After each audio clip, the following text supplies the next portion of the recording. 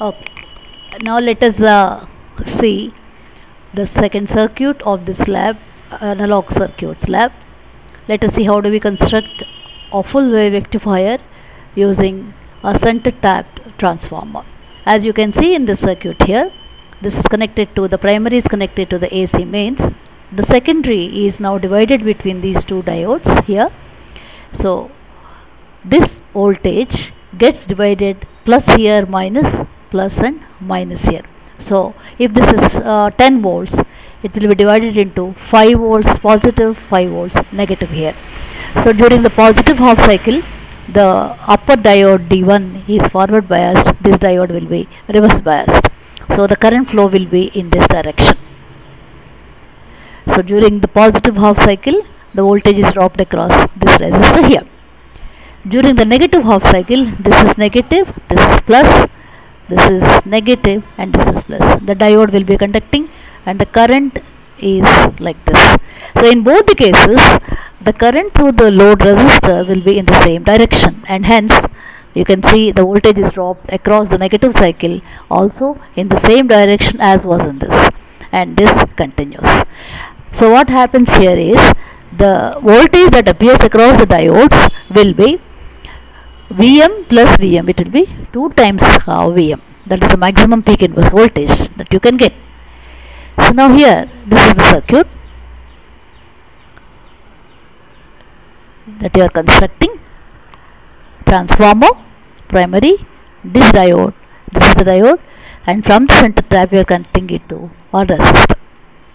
And across this you are connecting an oscilloscope to view the waveforms, a multimeter again to measure the voltages.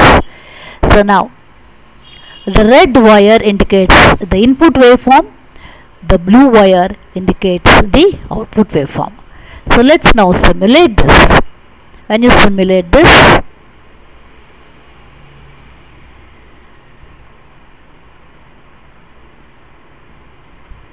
this is how you are getting,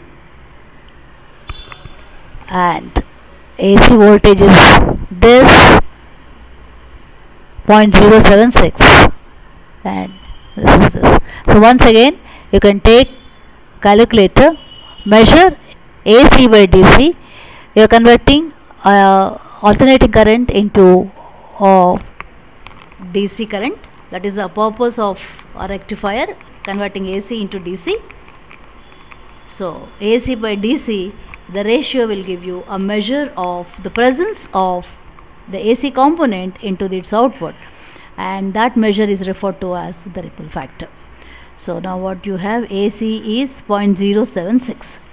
So let's take a calculator. 0.0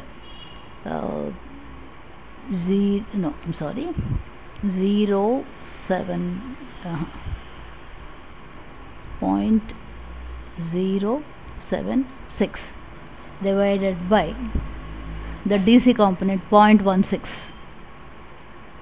So divided by 0.16, 0.475, almost 0.5 is its output. You can vary the resistance here and calculate the ripple in each case. So let's make it as 2. Simulate this.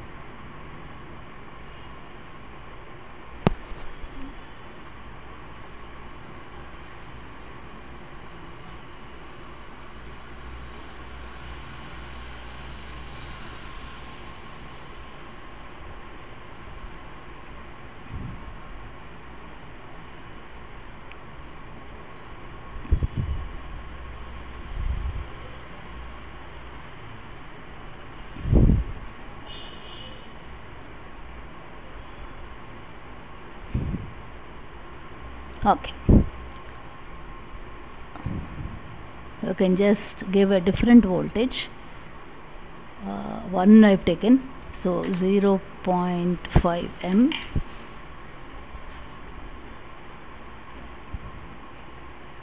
Simulate it once again, adjust these voltages.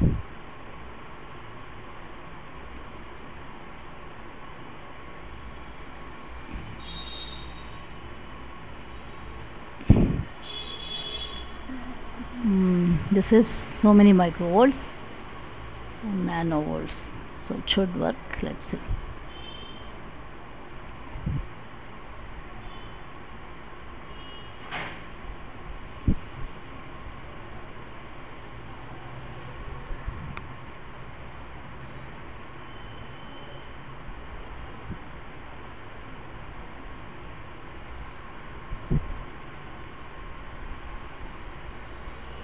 Just give some time, it will work.